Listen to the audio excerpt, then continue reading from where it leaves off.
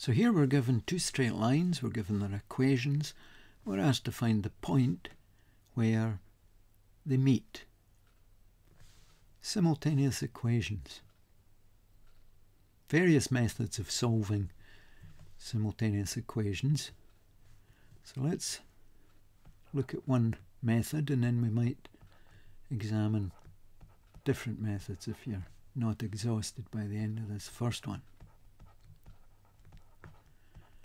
So let's choose to eliminate x. We have to get the number of x's identical in both equations. So we would leave first one unchanged, multiply it by 1 if you like, and then multiply the second equation by 3. So let's do that. 3x minus y is still 2. Multiplying everything, both sides, everything in both sides, both terms here, by 3. So we'll get 3x, 3 times 3y, 9y. 3 19s, 57. Now remember, no calculator. Hope you know your 19 times table. 3x, 3x. If we subtract, we'll have accomplished our aim of getting rid of the x's. 3x away from 3x, 0. Watch this next one. This is where a lot of mistakes are made. We've got minus y, negative y, and we're taking away 9y. It's like negative 1 and another negative 9. Think of a number line. Negative 1 minus 9. You'll be at minus 10. So negative y minus 9y will be negative 10y. 2 minus 57 will be negative 55. Again, think of the number line.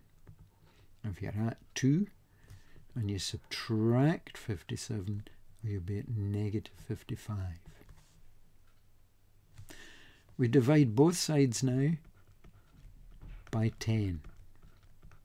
Negative 55 over negative 10. So that's a positive answer. Negative divided by negative is positive. 55 over 10. Let's divide by 5. Top and bottom. Half of 11. 5.5. Let's just leave it at 11 over 2 just now. Now what's then done? We're now trying to find x using this value of y. So we go up, and which is the easiest equation, original two equations to find x from? I think you'll agree it's this one. So x plus 3y is 19. So what does that become now that we know y is 11 over 2? So it becomes x plus 3 times 11 over 2 equals 19. So that's x plus 3 rots of 11 halves will be 33 halves equals, well, let's change this to halves, 38 halves. So we're dealing with halves now. 38 of them minus 33 of them. That'll leave you with 5 of them. Now we've been asked for the coordinates of point P. P is the point, x coordinate 5 over 2, y coordinate 11 over 2.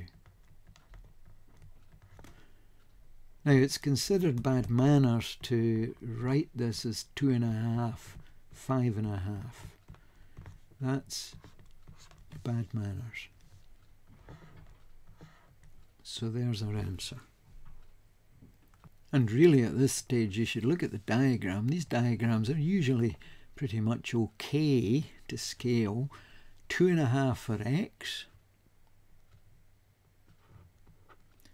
and 5.5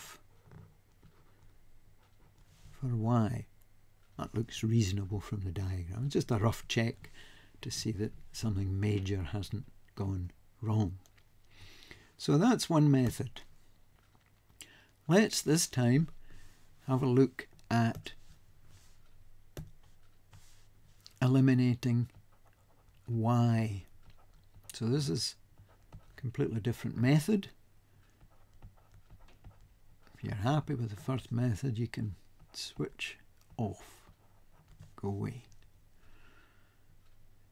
So same sort of nonsense, but this time we'll multiply the first equation by 3 and leave the second one untouched.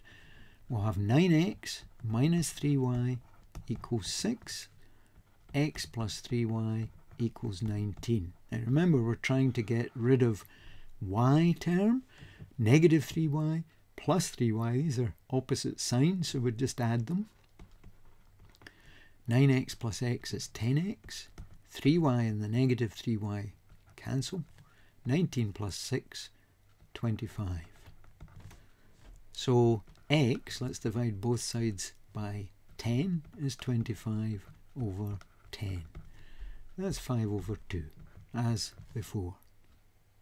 And then to get y, let's use 3x minus y equals 2. So we get we get 3 times 5 over 2 minus y equals 2. So that's 3 lots of 5 halves, that's 15 halves, minus y equals 2.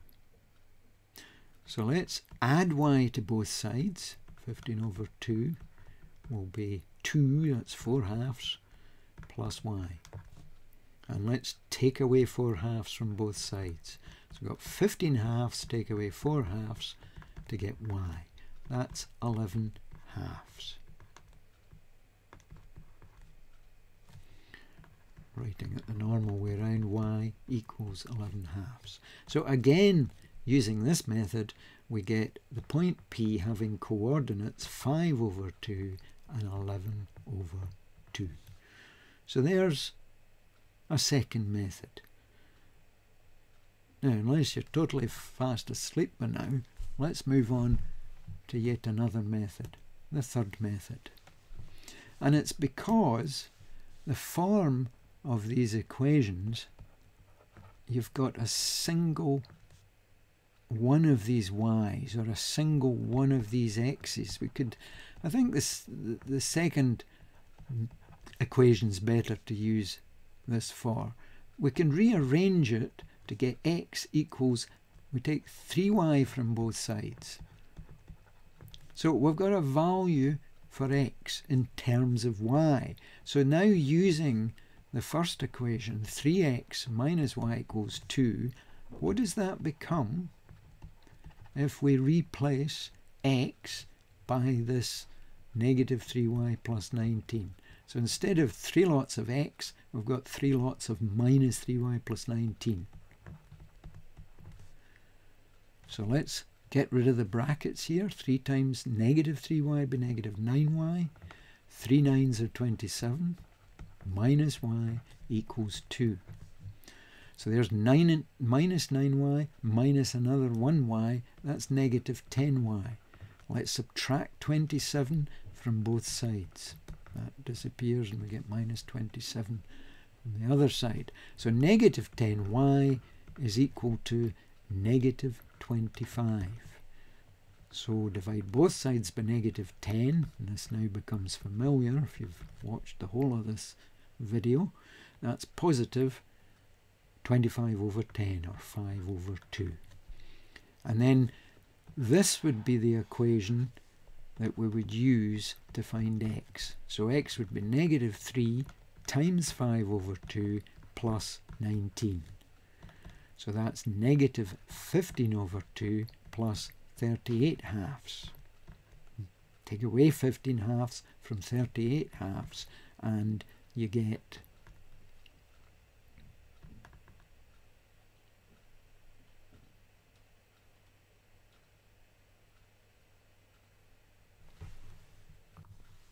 so 23 halves for x, which is what we got before. So again, the point P has coordinates 5 over 2, 23 over 2.